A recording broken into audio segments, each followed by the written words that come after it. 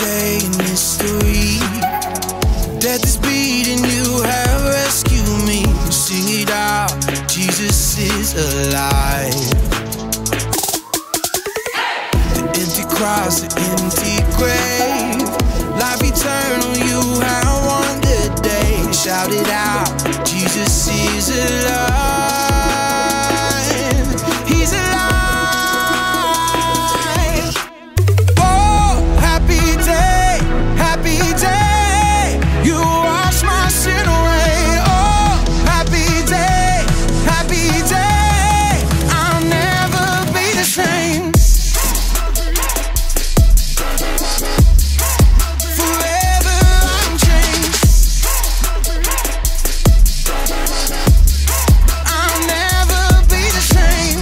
When I stand in that place, free at last, meeting face to face. I am yours, Jesus, you are mine. In this joy, perfect peace, earthly pain finally will cease. Celebrate, Jesus is alive. He's alive.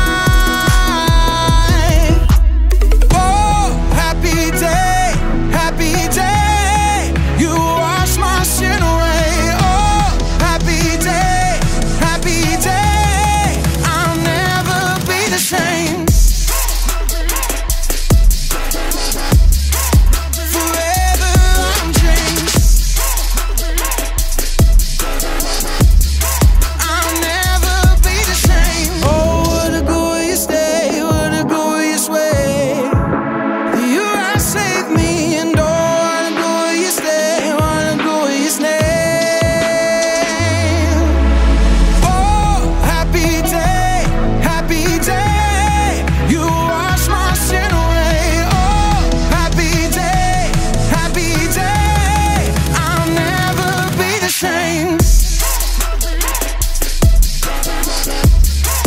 Forever I'm changed.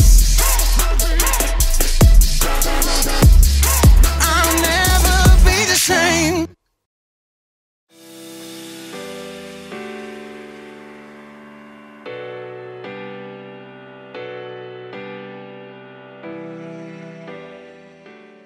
Hey everybody, it's me, Jacob, and I've got something very important to say. Happy Easter! Get it! Easter is one of my favorite days of the year because one, jelly beans. And most importantly, God pulled off the biggest miracle in history, and he showed the world how to make peace. Peace is proving you care more about each other than winning an argument. And on Easter, we celebrate how God made peace with us. They should call it Peaster. Or maybe not. Anyway, you're probably thinking, why would God need to make peace with me? I mean, we're not in an argument. Well, that's a long story. A really long story. To answer that, you have to go all the way back to the beginning. It's like this. People, you get it? People, beep, beep, beep, beep, beep, beep, beep, beep. People were really close to God. And then something happened, something bad. And it separated God from the people. God's friendship with us was broken and something had to be done. But don't worry, God had a plan, and you'll find out all about God's plan in today's story, the greatest story ever told. The story of Easter! Woo! Yeah, Easter! Yeah, Easter! Jelly beans! God's plan! Okay, one more jelly bean. I gotta save these for later. One more. That one was popcorn flavored. The Bible. It's 66 books of history, stories, letters, and poetry that fit together to form God's one big story. The epic adventure of how He created us and loves us so much that He made a way to rescue us. As we travel through the Bible, from Genesis to Revelation, we discover people who met God and found their lives changed forever. Now, for an amazing story. Inspired by the entire Bible. In the beginning, God created a magnificent paradise, and everything in it was good. He created water and land and plants and trees and birds and fish and animals. And then, from the very dust of the earth, God created a man called Adam. He created a woman called Eve. They were the first two people on earth, made in God's image, living peacefully in paradise. Adam and Eve were friends with God, but then they made a terrible choice. God had given Adam and Eve one rule. You must not eat the fruit from the tree of the knowledge of good and evil. If you do, you will certainly die. But the temptation was too great for Adam and Eve. They broke God's rule, and what was once a paradise became a broken world. People started telling lies. It was the woman you put here with me. She made me eat it. Brother fought against brother. No! Selfishness spread through generations. When there had been peace in the garden, now there was pain and sin and death separating people from their Creator. But God had a plan to make peace once again with the people He loved so much. Hundreds of years after Adam and Eve broke His rule, God chose a man named Abraham and said, All nations on earth will be blessed because of you. Look up at the sky. Count the stars if you can. That's how many children will be born into your family. So Abraham had a son, Isaac, and Isaac grew up to have two sons of his own, Jacob and Esau. And those two sons had children of their own. Jacob, who God renamed Israel, he himself had 12 sons. So God had given Abraham a huge family just like He promised. But God's people, the Israelites, were still lost and broken, separated from Him. They still did not have peace. They didn't have peace when God rescued them from slavery in Egypt, when God led them through the Red Sea to escape their enemies. Okay, great. But what are we supposed to eat out here in the desert? Sand? The nation of Israel didn't have peace when God gave them a new law. These commandments are hard. We want a king like all the other nations. They didn't even get peace when God gave them a king. The king's laws are no fair. We want a new God, like all the other nations. Nope, nothing gave God's people lasting peace. They were still lost and broken and separated from God for thousands of years. But God had not forgotten the promise He made to Abraham. All nations on earth will be blessed because of you. God still had a plan to show the people just how much He cared for them. He knew this broken world would never be able to rescue itself, so God made a way. God sent His Son, Jesus, to bring peace on earth once and for all. Jesus grew up and He taught people love and compassion, forgiveness and grace. He healed the sick and befriended the outcasts. He saw what was wrong and made it right. He loved the world and its people so deeply He gave His life on a cross to pay for the sins of the whole world. Father, forgive them. They don't know what they're doing. In Colossians, the Apostle Paul tells us God made peace through Christ's blood, through His death on the cross. When Jesus chose to give up His life, He paid the cost of every sin ever committed and every sin that had yet to be committed. People no longer had to be separated from God. But in the 3 dark days immediately following Jesus' death, His followers didn't understand all of that yet. They huddled in the dark, afraid that they too might be arrested or even killed. Who's there? Early on the morning of the 3rd day, Mary Magdalene arrived at the home where the disciples were staying. They have taken the Lord out of the tomb. We don't know where they have put Him. The disciples stared at each other in shock. Then, Peter and John lunged for the door. They raced each other all the way back to the tomb where Jesus had been placed. The tomb really is empty. There are the linen cloths they wrapped Him in. Peter and John returned home, still uncertain and confused. And Mary Magdalene, who had followed them, stayed behind in the garden. And as she wept, she noticed a man standing nearby. And at first, she thought he was the gardener. Sir, did you carry Jesus away? Tell me where you put him. Mary.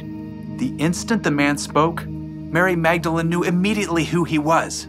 It was Jesus, alive again. Teacher! Overjoyed, Mary returned to the disciples to share the incredible news. I have seen the Lord! It was true. Jesus had come back from the dead. He's more powerful than sin, more powerful than death. And through him, we can have peace with God and work toward peace with others, as God intended from the very beginning.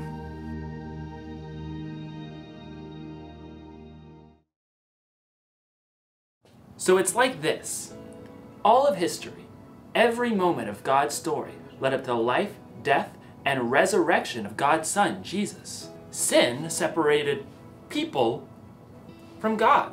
That was a problem that we couldn't fix. So God sent his Son, Jesus. And after Jesus' death, he beat sin. And after that, he beat death itself. So I guess you could say that Jesus was kind of like a bridge between people and God. That made it possible for us to reconnect with God. The Apostle Paul once wrote, God was pleased to bring all things back to himself. God made peace through Christ's blood by his death on the cross. Because of Jesus, we can be close to God again. We're at peace. Jesus is alive, and he's made a bridge that will last forever. So, here's the one thing to remember today. God made peace with us. Remember that this Easter. Remember that every day. Really think about what Jesus did for you and tell God how grateful you are, and don't just keep it to yourself either. Share the peace of God with others by telling them about Jesus or by loving them like Jesus loves us. I'll see you next time.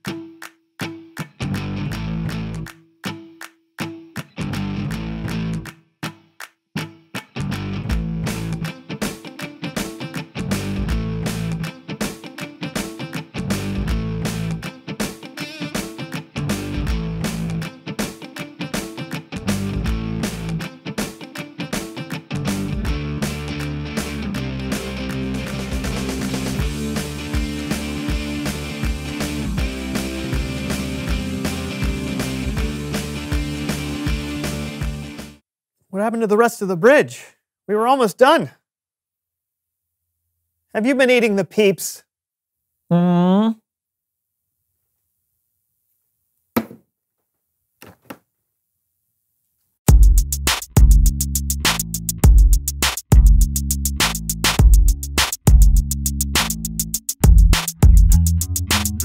Welcome to the So-and-So Show. I'm Brandon. And I'm Lawson, and Happy Easter! We are so glad you're hanging out with us on this very special day. We sure are. And now, some interesting facts about Easter. Oh, cool. I got a rope. Watch this. Boom. Cool. All right, and you got the egg, get a little egg. Oh, jelly beans. Oh, fun. Okay, all right. Aha.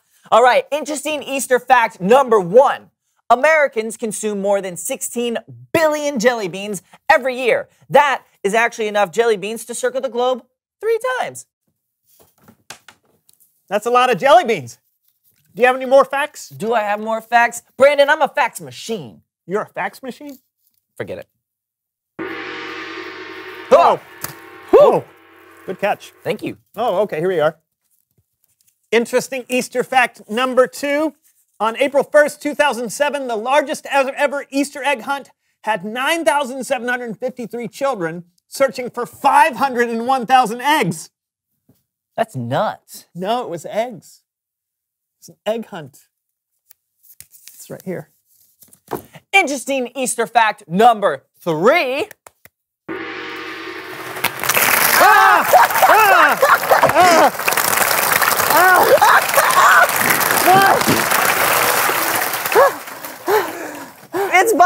story time with Kellen. Oh, thank you.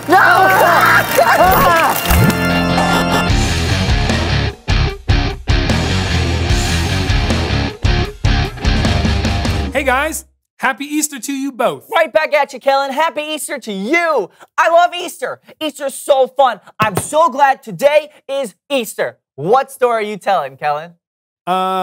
Easter? Great. Okay, before I tell you about Easter, I think it's best if I give you a little backstory. In fact, we should really start in the beginning. In the beginning, God created the earth and the sky, and, well, everything. He made a man named Adam and a woman named Eve. Hey, I'm Adam. You come here often? I'm Eve, and, no, I just got here. Cool. Me too. Adam and Eve lived peacefully in paradise with God until they made a very poor choice. You see, God had only given them one rule: don't eat the fruit from a certain tree. But Hey, let's eat from that tree. Once they broke God's rule, the world became broken, and sin separated people from God and broke their relationships with one another. There was no more peace, but God had a plan. Years later, God chose a man named Abraham. I'm old. Like really old. Like first generation iPod old. He was old, and even though he didn't have any children, God had promised Abraham that the whole world would be blessed through his descendants. The whole world? Did he say descendants? So Abraham's wife Sarah had a baby named Isaac. And Isaac grew up and had 2 babies. And then they grew up and had even more babies. Abraham's descendants grew and grew. And they became known as the Israelites, God's chosen people. But they still didn't have peace. They didn't have peace when the Israelites were taken as slaves in Egypt. Let my people go! And they didn't have peace when God chose Moses to lead people out of slavery. The Lord has parted the sea so we can escape Egypt. Follow me. They didn't have peace when God led them to the promised land. Where's the milk and honey? I thought it'd be bigger. I wish we had a king like the other nations. So God gave them a king. Hello. I am your king. Meh, I've seen better. We want a new God. Nothing brought God's people peace. But God wasn't finished yet. You see, hundreds of years later in the town of Bethlehem, a descendant of Abraham that would bless the whole world was about to be born. The baby's name was Jesus, and he would become a man who loved people deeply, and he would show us how to love people the way he did. So Jesus loves us so much that he gave his life on a cross to pay for our sins. The Apostle Paul wrote, God was pleased to bring all things back to himself.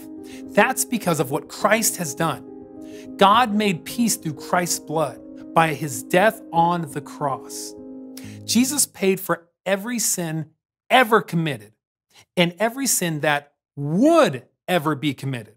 People would no longer have to be separated from God. And with God's help, people would make peace with one another. But the story of Easter doesn't end with Jesus' death on the cross. On the morning of the 3rd day, Mary Magdalene went to Jesus' tomb to cover his body with spices. That's odd. Someone has rolled away the stone. Why do you look for the living among the dead? He is not here.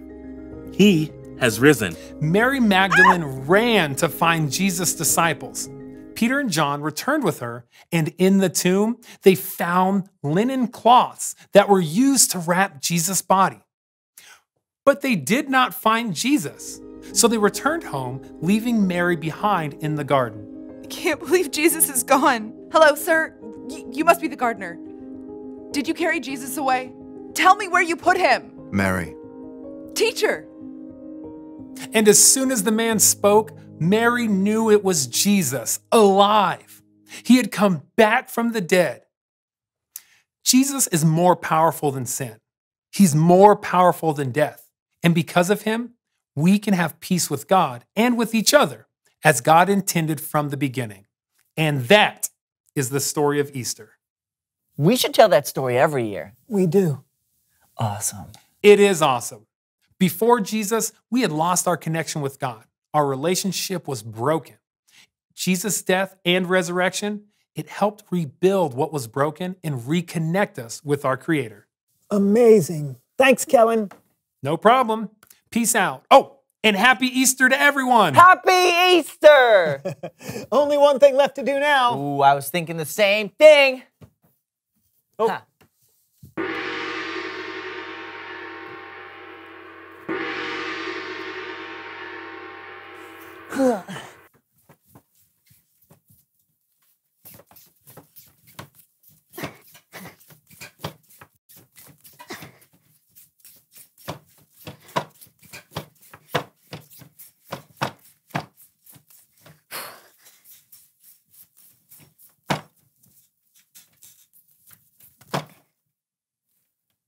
So, was that supposed Nope! Reveal the question. Why does Easter matter? What do you say, Lawson? I guess it's really the reason we're here. It's true. Jesus' resurrection is the most amazing thing that has ever happened. That's why we can't stop talking about it. What do you think?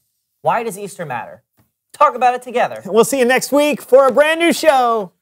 Bye! Happy Easter.